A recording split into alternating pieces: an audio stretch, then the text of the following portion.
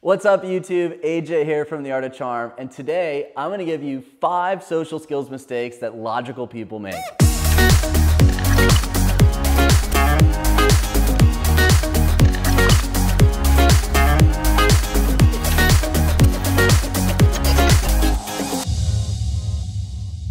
When it comes to conversation, we sometimes have to throw logic out the window.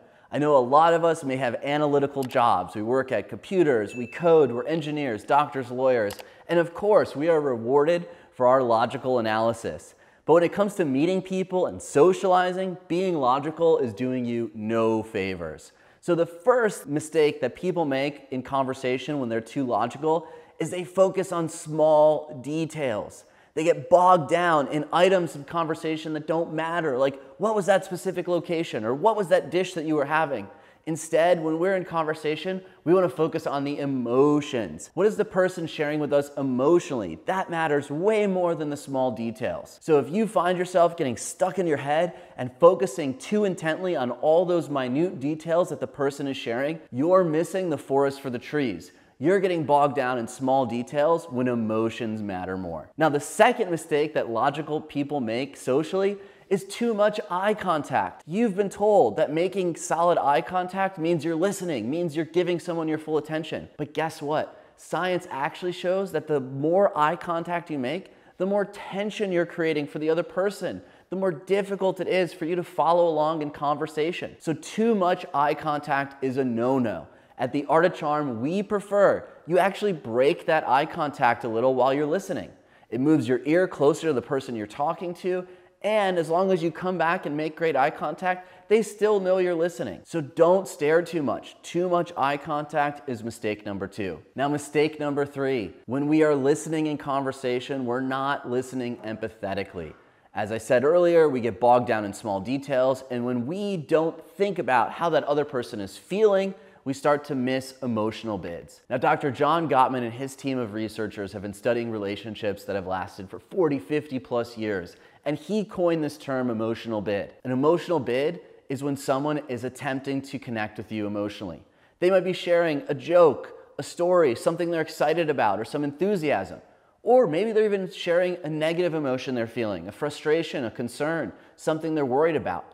These emotional bids are what we need to be focused on in conversation. We need to be listening empathetically and thinking about how that person's feeling to have a much better conversation with them. Now, number 4, the biggest mistake that I think all of us logical people make is when we hear someone discussing a problem, a concern, something they're worried about, we offer a solution. We want to help our friends. We want to help people we know. We even want to help strangers. But the problem is when we offer solutions, we're actually not listening to what the person really wants.